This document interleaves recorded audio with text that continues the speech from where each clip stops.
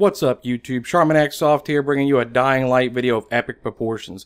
I'm going to show you how to get the KOREK Machete in Dying Light. Now, this weapon is actually like an Easter egg. It's actually a developer weapon, it appears to be, and it is beast. I'm telling you, it's so powerful, it's ridiculous. But right here, that's your main starting safe house that everybody's familiar with, and you need to go all the way up north here, and you're going to want to go to this complex that I just put a marker on. You're going to need to get on the building of that complex, and it's a little tricky, so I'm going to show you how that's done too.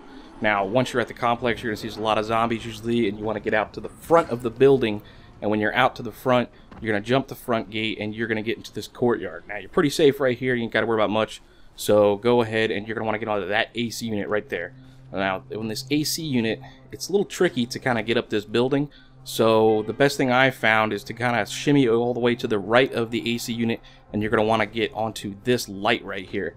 Also, you want to try to make sure your arm is reaching out, because it takes a while, guys. I mean, like, I fell a lot of times trying to get onto that light, so practice makes perfect. You know, you're not going to get it the first time, or maybe you do, and that's good, but I didn't. So just go ahead and just keep trying to jump towards that light till you get up there, and then scale the rest of the building. Now, this is the path that I chose to go. You could use my path, or you could use a different route, but this is the way I did it, and I found it quite easy from this point on. And when you get up to the next tier, you can't just jump straight onto the roof. You know, you're going to see right here, I try to jump, but it just doesn't work. So you need to turn around and kind of get on this little ledge right here. Don't fall off. When you get on this little ledge, then you're going to jump back, and you are going to get onto the roof. Now, if you're a person like I am, you're going to end up searching everything. So we'll take a second here just to kind of show you what's up here. You know, I'm going to go from door to door and little chests and everything like that. Get a couple of little items, little doodads and whatnot, which is not bad because, you know, you can always use these items for crafting. So that's always a plus. That's why I tend to scavenge and search every single thing. But the Easter egg chest, the thing that you're actually looking for the KOREK Machete, is actually on this roof. So just bear with me here. You can see, look, aerosol can. Items are items, guys. I'll take anything and anything if it's not bolted down. So that's why I take the time to go ahead and search everything. So go ahead and get a couple more spots to search. And now this section right here, actually remember this spot, that right corner satellite dish. That's going to be important because that's your way to get off of this roof. So here we go, last chest. I'm going to open this up. Give me a couple of nails. That's always good. Some coffee.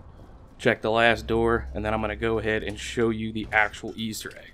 So after I check this door, can't open it, I'm going to go ahead, I'm going to jump up here, and you're going to see right in between where those crates are, on this wall, there's pink Easter bunnies painted on it, and there's this little chest right underneath them.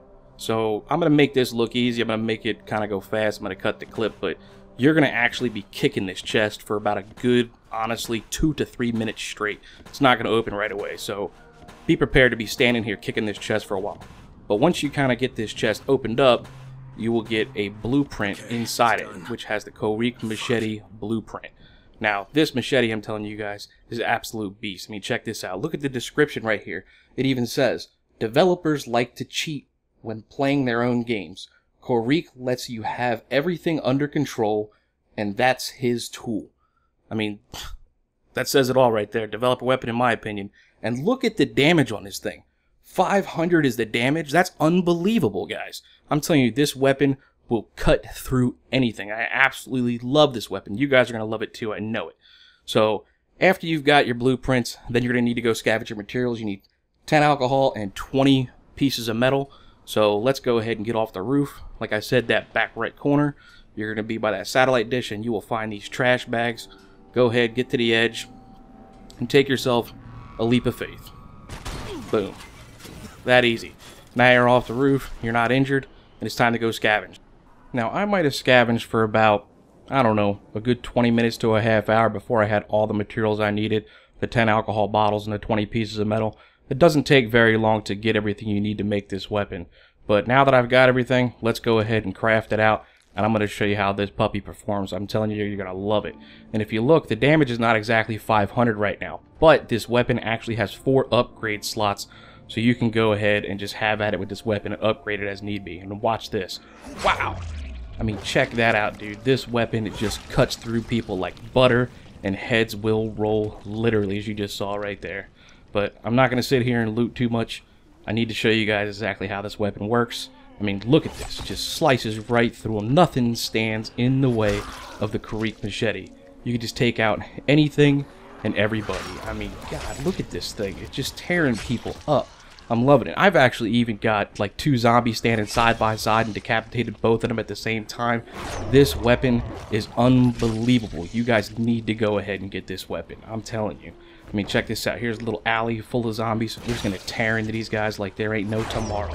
Nothing, like I said, will stop this weapon. It's a beast. Well, guys, I hope you enjoyed the clip. Don't forget to subscribe and slap that like button down below. And feel free to comment and follow me on Twitter for all my YouTube updates.